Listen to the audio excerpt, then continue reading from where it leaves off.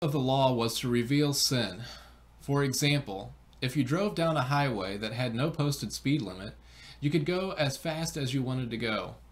But if you were driving down a highway with a posted speed limit, you would be found guilty of breaking the law if you exceeded that limit. God brought up his people, teaching them to obey his commandments expressed in his laws. This was necessary so that God would have contact with man through faith. If man believed God and obeyed his law, then a contact was established. Faith through obedience. Subsequently, God could give more instructions and details about his intention for his people and fallen mankind. Except ye be converted and become as little children, ye shall not enter into the kingdom of heaven.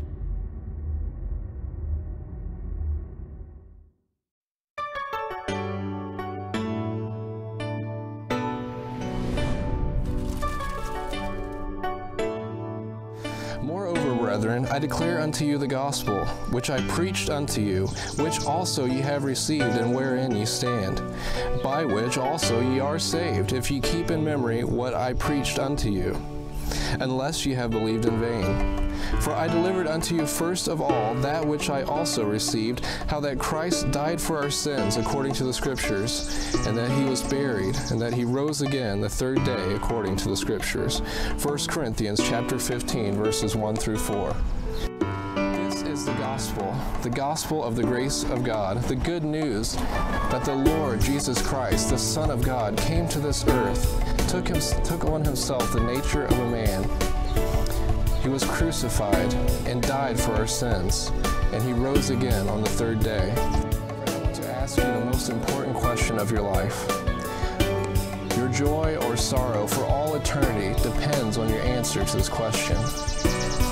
Are you saved? This has nothing to do with how good you are or if you go to a building called a church, but are you born again? In John chapter 3, verse 7, Jesus said, "Ye must be born again." How can you be born again? First of all, you must realize that you are a sinner. Sin is anything in us that does not express or is contrary to the holy nature of our Creator, God. For instance, have you ever lied or cheated or stolen? These are all contrary to the character of God.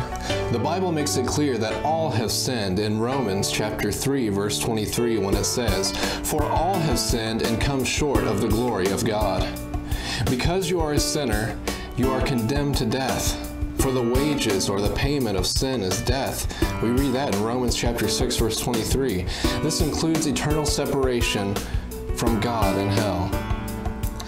It is appointed unto men once to die, but after this the judgment. Hebrews chapter 9, verse 27. But God loved you so much, he gave his only begotten Son, Jesus, to bear your sin and die in your place. He hath made him to be sin for us, that we might be made the righteousness of God in him. 2 Corinthians chapter 5, verse 21. Jesus had to shed his blood and die. For the life of the flesh is in the blood.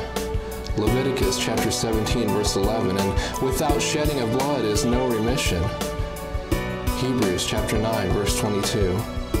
God commendeth his love toward us in that while we were yet sinners, Christ died for us. Romans chapter 5, verse 8. Although we cannot understand how, God said, "My sins and your sins were laid upon Jesus, and he died in our place. He became our substitute." It is true, God cannot lie. God commandeth all men everywhere to repent in Acts chapter 17, verse 30. To repent means to turn around, to confess and forsake one's sins. It's a change of mind and a change of heart and a change of attitude that abhors sins. It agrees with God that one is a sinner and also agrees that Jesus died for us on the cross. In Acts chapter 16, verses 30 and 31, the Philippian jailer asked Paul and Silas, "Sirs, what must I do to be saved?" And they said, "Believe on the Lord Jesus Christ, and thou shalt be saved." Simply believe on him as the one who bore your sin, died in your place, was buried, and whom God resurrected.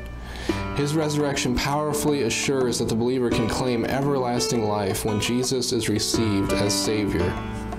But as many as received him, to them gave he power to become the sons of God, even to them that believe on his name. John chapter 1 verse 12. For whosoever shall call upon the name of the Lord shall be saved. Romans chapter 10 verse 13. Whosoever includes you shall be saved means not maybe nor can, but shall be saved.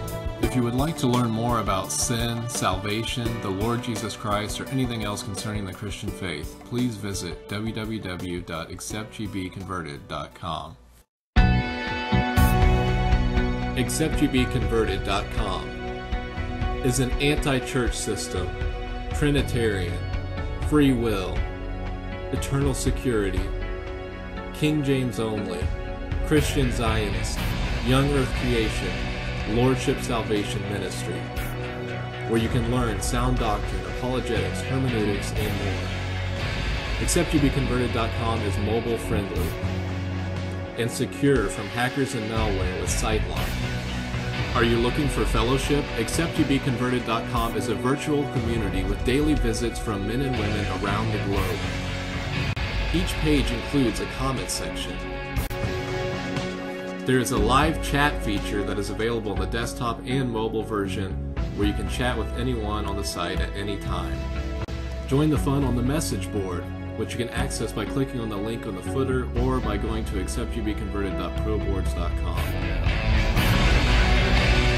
AcceptYouBeConverted.com offers MP3 Bible teaching through Sermon Audio, which you can access through the website or through sermonaudio.com or the Sermon Audio app. Just search for It Is Written KJV.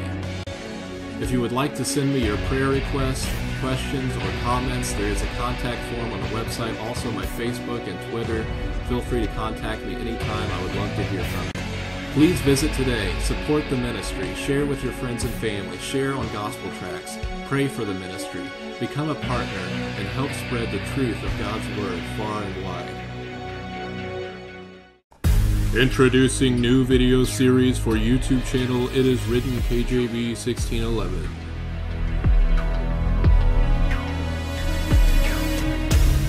Bible hermeneutics. Learn how to correctly interpret the Bible. Defending the faith. Master apologetics and be prepared to answer any objections. KJV Bible Q&A. Answering various questions with the Bible. Doctrines of devils refuted, refuting many false doctrines with Scripture. False church system exposed, exposing the many problems within the modern church system.